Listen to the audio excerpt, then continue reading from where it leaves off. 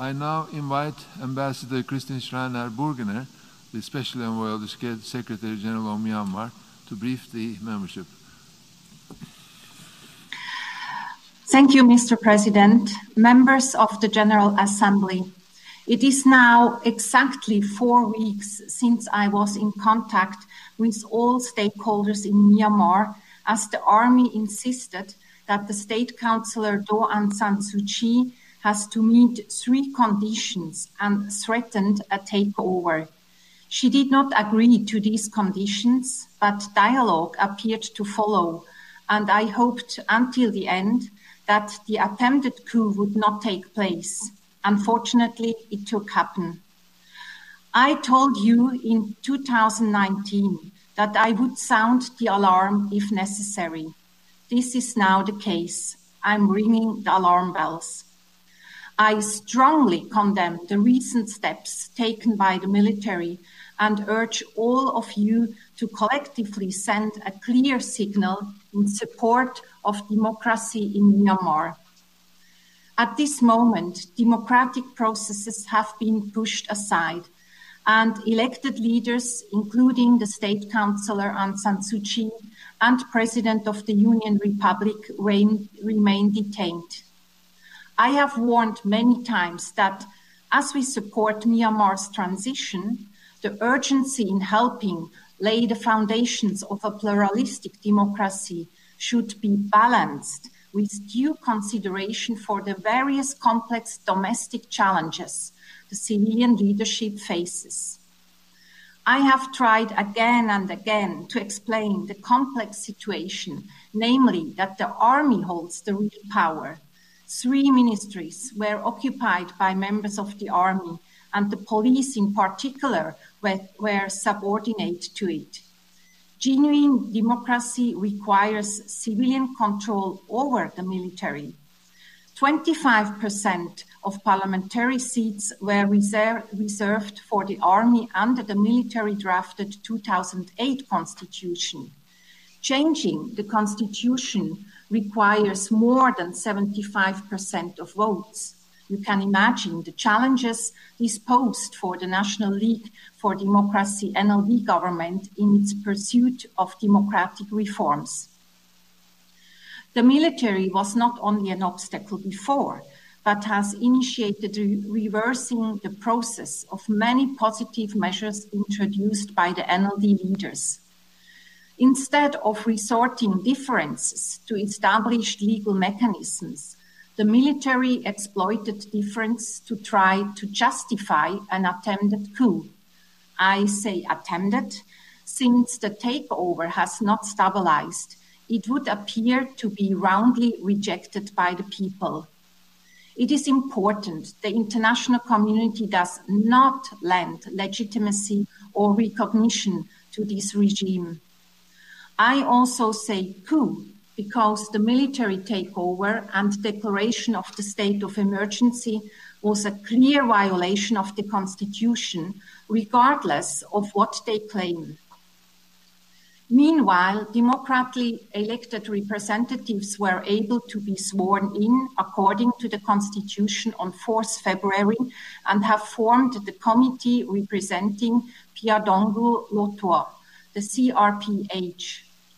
These parliamentarians have courageously sought to uphold their obligations to serve the people who voted for them, and it is important they are given a platform. Mr. President, as I briefed the Security Council on 2nd February, the genuine will of the people of Myanmar must be upheld.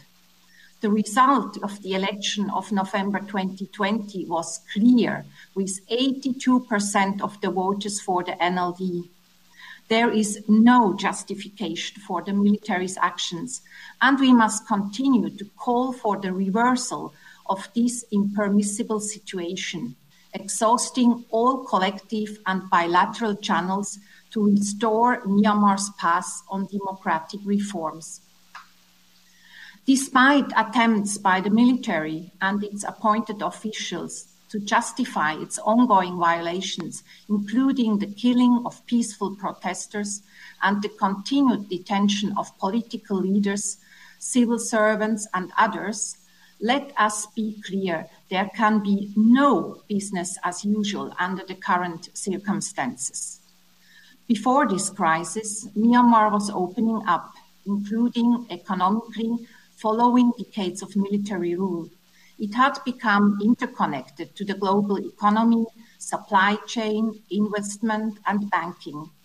This brought with it not only the potential for national prosperity, but a sense among the people of Myanmar that positive opportunities long denied to them could follow. Going back to isolation will bring economic and political pains the people do not deserve. Mr. President, the Secretary General has called on Myanmar's military and police to ensure the right of peaceful assembly is fully respected and demonstrators are not subjected to reprisals. According to the NGO Assistance Association for Political Prisoners, around 700 individuals have been detained, mainly arbitrarily and without charges, trials, and legal representation, and families are not able to locate or contact them. Equally concerning are the restrictions on internet and communication services. They must not be disrupted to ensure the right to freedom of expression, which includes access to information. Ongoing violence, intimidation, and harassment by security personnel and deliberate acts to create insecurity and instability, as well as the enactment of draconian laws which deprive people of their basic human rights, are egregious. Some of them are also in violation of their own constitution. We should not forget that most of the civil servants hired by the NLD government are still in office. Many have been intimidated and harassed, forced to change sides. This also affects Myanmar's embassies around the world. The ethnic armed groups who are signatories to the historic 2015 nationwide ceasefire agreement collectively announced to suspend dialogue with the military. This is remarkable and reflects the major setbacks the current situation has created.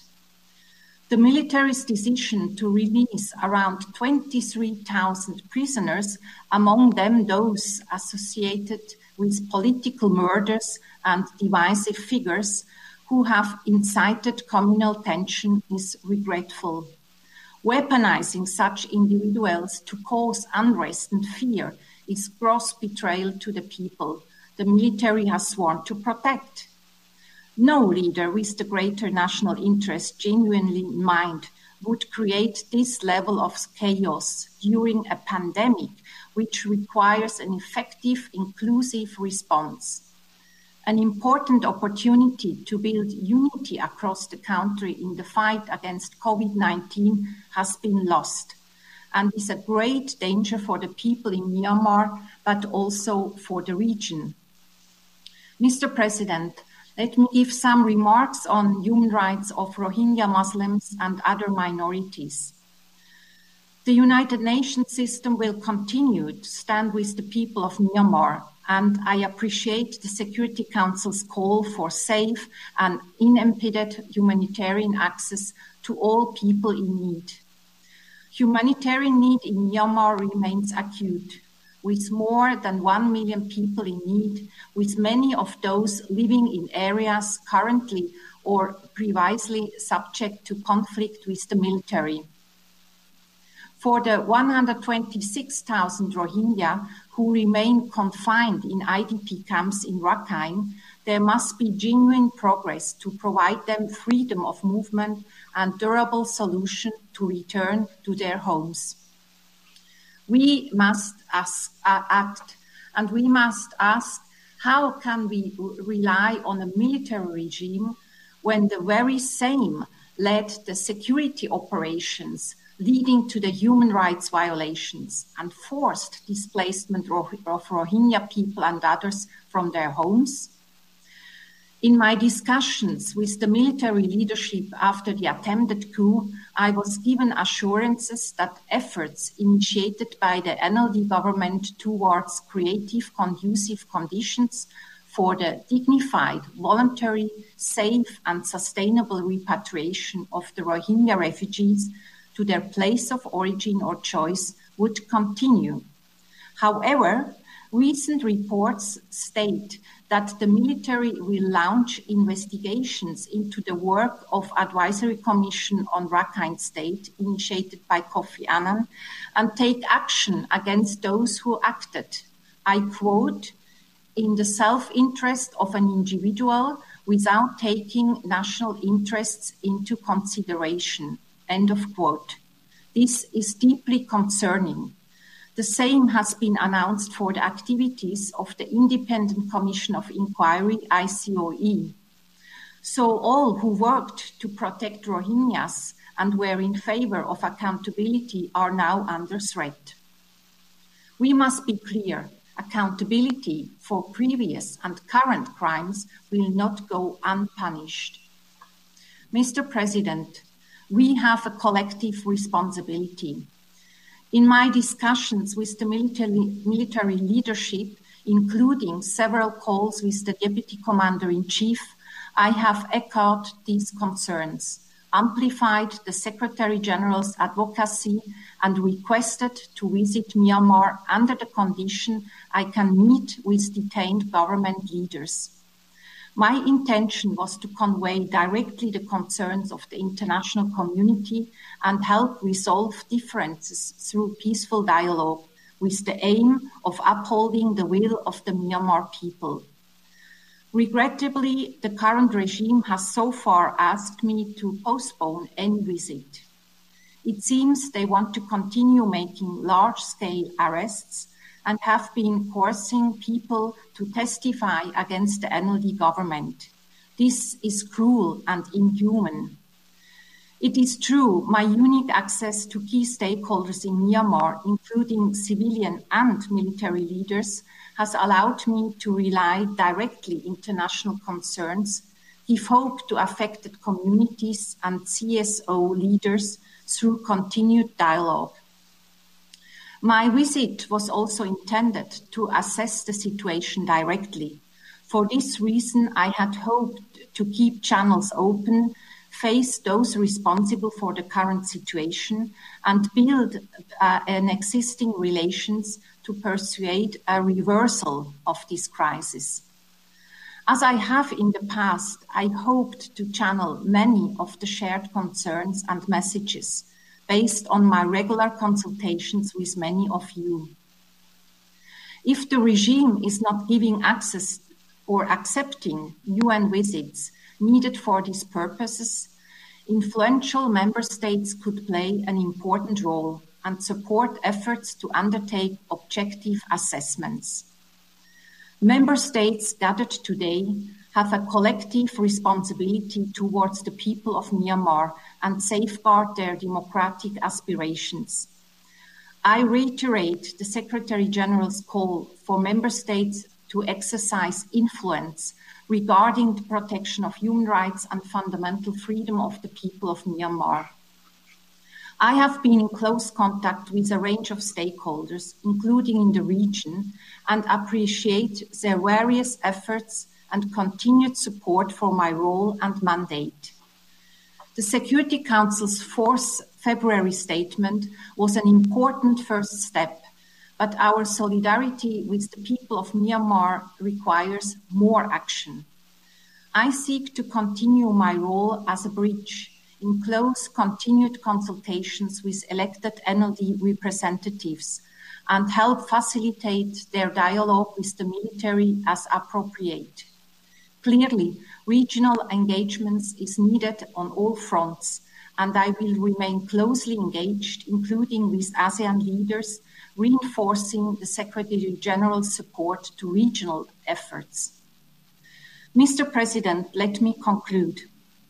The situation in Myanmar is extremely fragile and fluid. Observing the huge protests in the country and listening to the people, I must say it is not about the fight between NLD and Tamado, the army.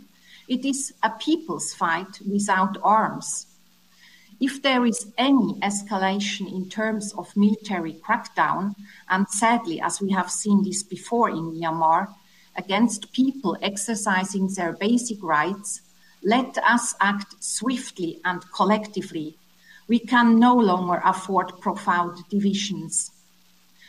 In closing, I would like to highlight that the Secretary General has demonstrated early leadership in previous weeks, as he did it in his letter addressed to the Security Council on the 2nd September 2017, urging concerted efforts to prevent further escalation of the crisis in Rakhine.